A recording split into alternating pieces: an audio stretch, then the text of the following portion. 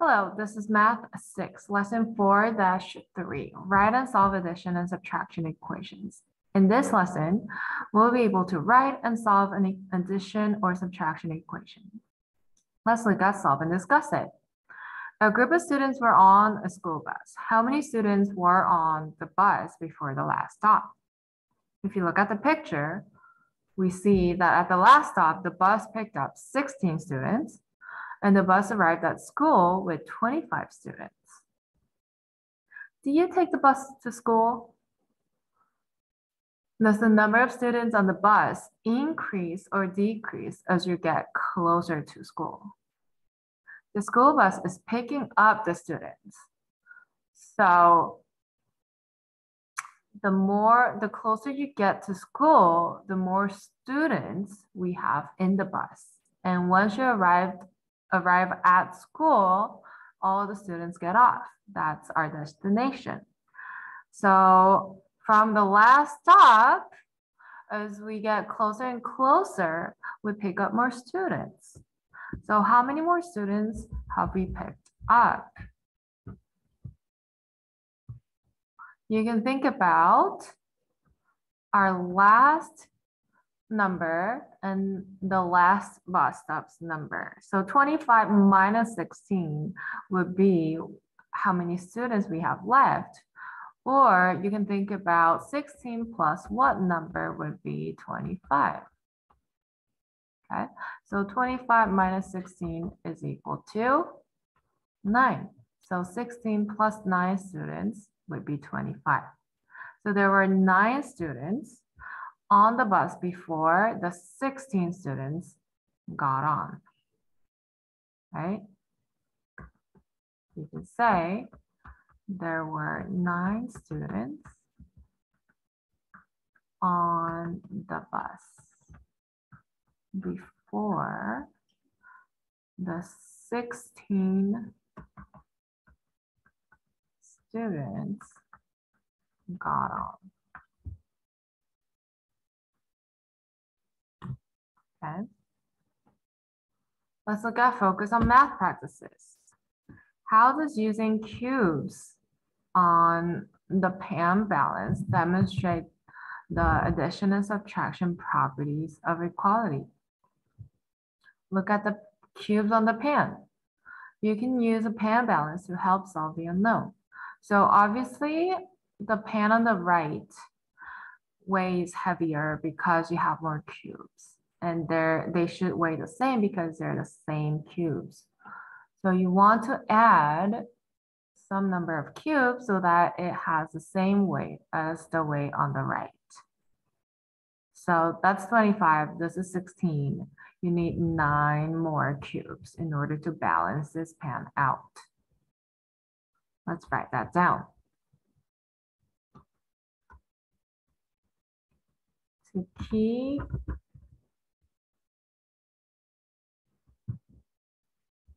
keep the pans balanced, the same number of cubes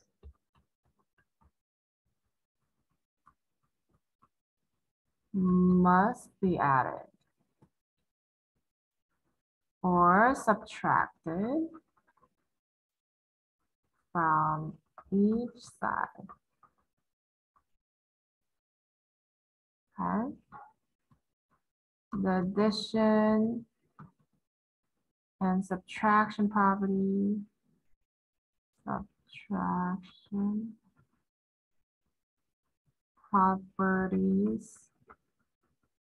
equality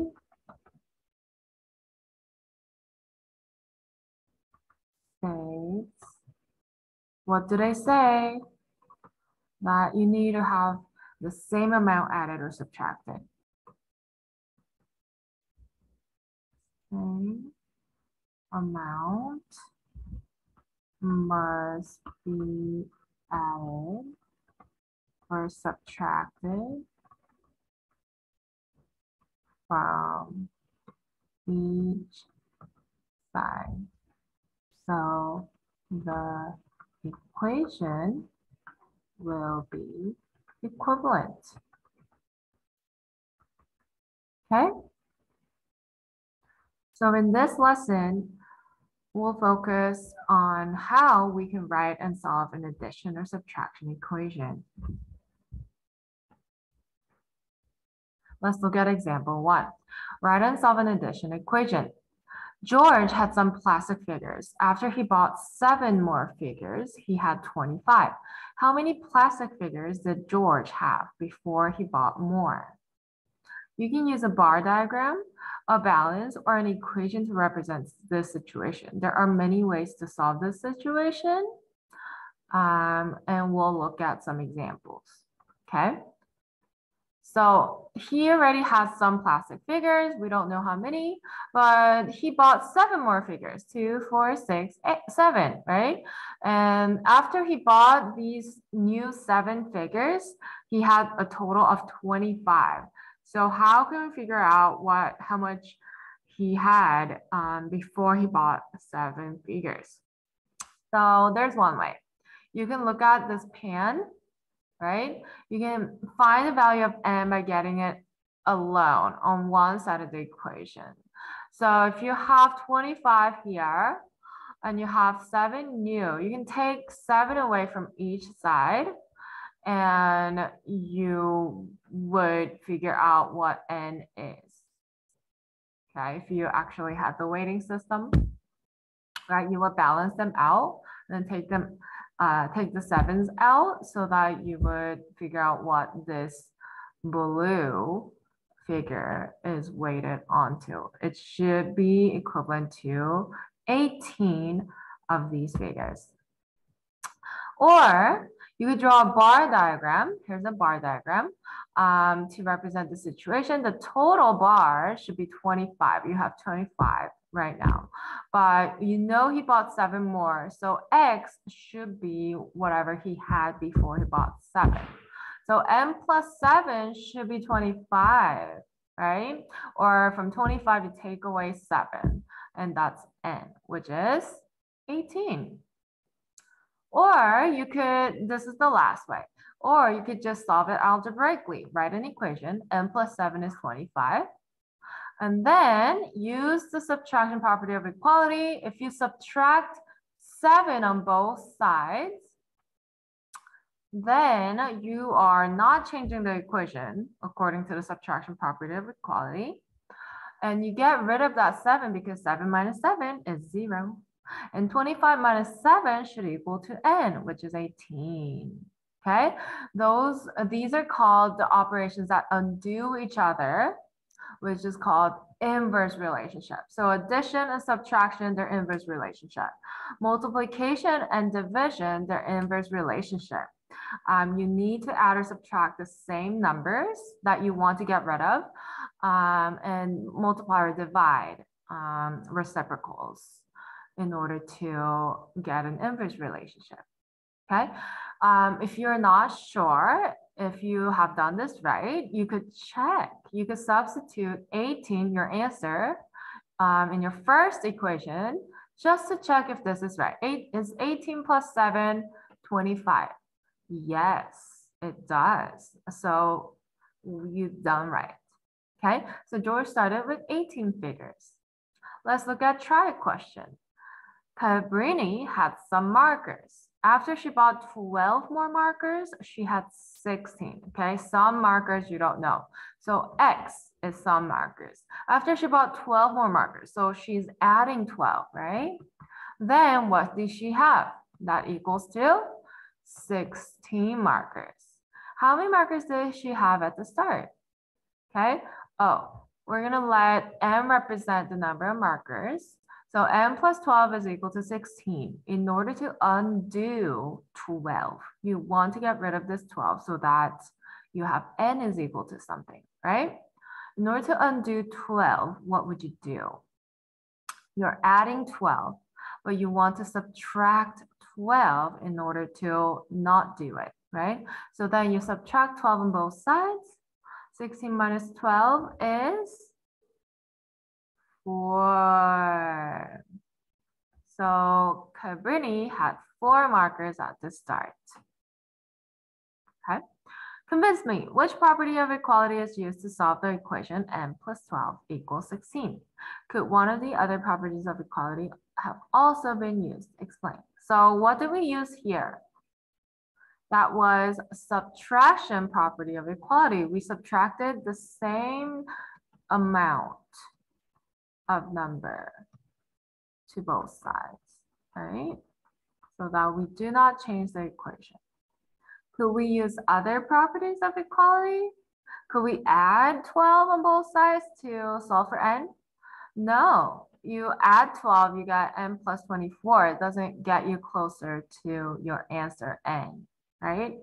You want to undo 12, which you need to use the subtraction property of equality. Okay? No, you need to use subtraction property of equality because subtraction is the inverse operation of addition. So adding 12, you need to subtract 12 to undo that. All right, let's look at example 2. Write and solve a subtraction equation. Clive is 19 years old, 19 years younger than Josh. Clive is 34. Write and solve a subtraction equation to write Josh's age, y. So Josh's age, you don't know. Obviously, if Clive is younger than Josh, Josh will be older, right? So his age is going to be a bigger number. We already know Clive's age, which is 34, and Josh is 19 years older. So 34 plus 19 would be Josh. But how they word it makes you think, oh, Josh's age is y, you don't know. If you subtract 19, because Clive is 19 years younger, that's equal to Clive's age, which is 34. So then we have y minus 19 equals 34. In order to undo the subtracting 19, you want to use the inverse operation, which is adding 19. So you add 19 on both sides by addition property of equality, and you should get y equals 53. 34 plus 19 is 53. So you know Josh is 53 years old. Let's check if that's right. Okay, y minus 19 equals 34 was the initial equation we came up with, right? So plug in 53 here. Is 53 minus 19 34? Yes, 53 minus 19 is 34. So Josh is 53 years old. Example 3. Solve problems using equations. Andy has some basketball cards. After he bought 12 more, he had 48 cards. How many cards did Andy have at the start? Okay, so we don't know how many cards he had in the beginning, but he bought 12 more and he ended up with 48. This is very similar to example 1, right? Draw a bar diagram to represent the situation. We can use a bar diagram now. So N is how many cards Andy originally had, and you add 12 to get 48. Write that in the equation, n plus 12 is equal to 48. And in order to do an inverse operation, you want to get n is equal to something. So you want to get rid of that 12. 12 is added. So inverse operation is subtracting 12. Subtract 12 on both sides and use subtraction property of equality when you're not changing the equation. N is equal to 36. Okay? Or if you looked at this as a subtraction equation, 48 minus 12 should equal to n, and you just solve it. So Andy had 36 cards at the start. Let's try the try question. Vivian read 14 fewer pages than she was assigned to read. She read 60 pages. Write and solve an equation to find how many pages Vivian was assigned to read. So if you draw a bar graph, she only read 60 pages and it's 14 fewer than her assignment, which she doesn't know. That's N or P, right? So then you can write an equation. You can write either P should be 60 plus 14 or 60, or you can say P minus 14 is equal to 60. So either way, you can find the same solution. So P, if you have P is equal to 60 plus 14, then you can say how many total pages must she read? 74 total pages. If you had this equation, you have the inverse operation of negative 14 plus 14.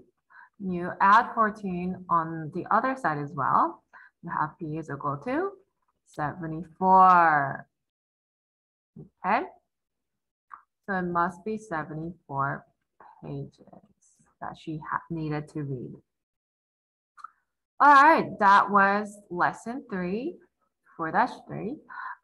Let's summarize our lesson. What did we learn? You can use inverse relationships and the properties of equality to solve equations. You can use a bar diagram to see whether you have to subtract or add from which number, right? So if you have a bar diagram of 15 of the whole thing, and you have 5 and C that you don't know. You know if you add 5 plus C, you get 15. So then you can solve the equation. We have a bar diagram that has an unknown total number, then you can still add them, 20 plus 16 to get N. Or you can also write a subtraction equation, N minus 16 or N minus 20 should equal to the other number and solve for it. That was lesson 4-3, write and solve addition and subtraction equation. Thanks, guys. We'll continue with the next lesson in the next video. Bye.